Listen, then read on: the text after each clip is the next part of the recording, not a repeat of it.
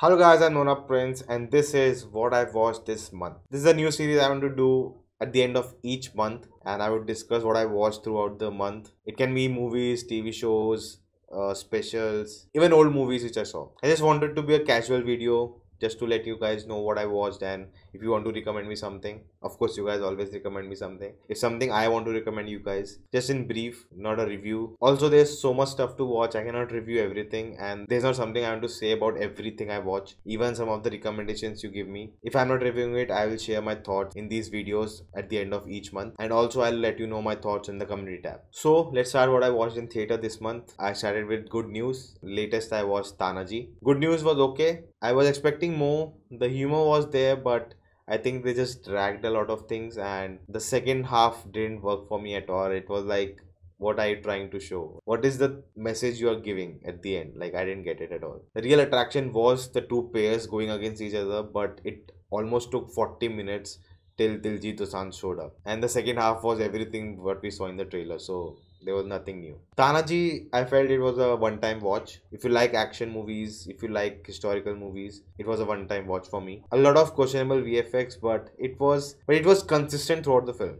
Now I don't know if it was a creative choice or that was the budgetary issue. It felt very different from other historical movies because it was very exaggerated. They showed the movie in a theatrical way. It felt like you're reading a Machitrakatha comic. It didn't feel like a Sanjay Bansali movie or even Bahubali. It was very different, and it felt fresh because now there are so many historical epics. It's getting saturated and people will soon get bored. So having a different style, it helped. I also watched Marriage Story on Netflix, starring Scarlett Johansson and Adam Driver. Video on that is coming soon, so stay tuned. Watched Lucia, the Kannada film. Review is out, go check it out. Then I saw Guzarish on Netflix. I didn't get a chance to watch it and I really enjoyed it. For me, it's the best Sanjay Leela Bhansali film, best Ritik film, best Aishwarya film. I read some reviews and I think I really connected with the movie than others. Loved Ritik's performance and it was a good watch. Then I saw Jim Carrey's Eternal Sunshine of the Spotless Mind on Netflix. I'd heard a lot about the film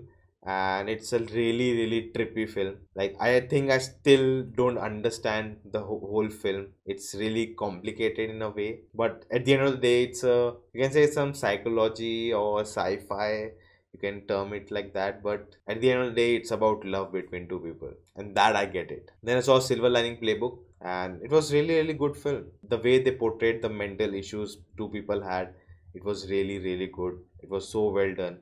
Like, I could understand what is happening with them, why they are behaving in a certain way, why they are getting angry, why they are getting sad suddenly, the mood swings. The performances were so good. Then the TV shows. First one, The Witcher.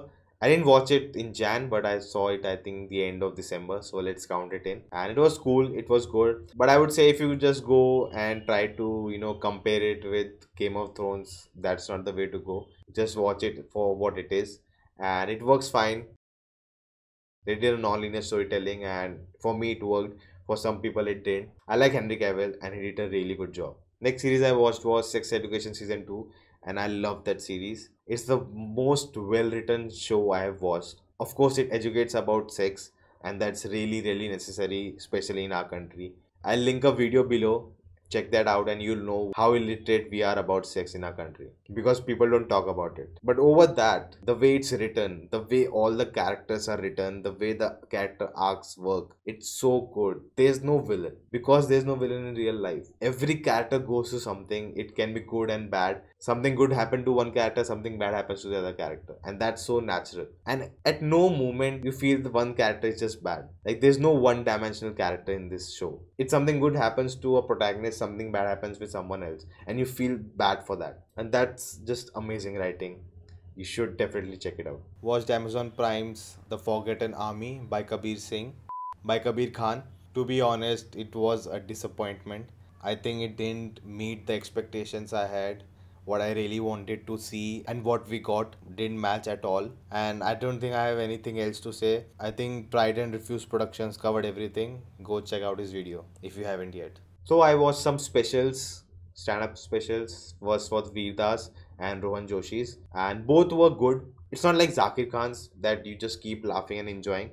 They are more political, more satirical, and at no moment I think for both stand up I just laughed out loud, and it just little smile, little thought provoking statements, and it just makes you smile and makes you feel good. And with that, it talks about the political situations and everything around us. Both of them worked for me. Also watched Hassan Minhaj's special, The Homecoming King. It's on Netflix and really enjoyed it. I think for me it is one of the finest stand up I've ever seen. It is so good. I'll not spoil anything. If you are into stand up, and go check it out, you will relate to it and you'll love it. So that's it. I was gonna watch Parasite. It's releasing on 31st. Let's see if when I can get to watch it, but I'll watch it soon. More videos coming next month, and I hope you guys like it. And if you like it, do like, share, comment, subscribe, and support the channel. Thank you guys. See you later.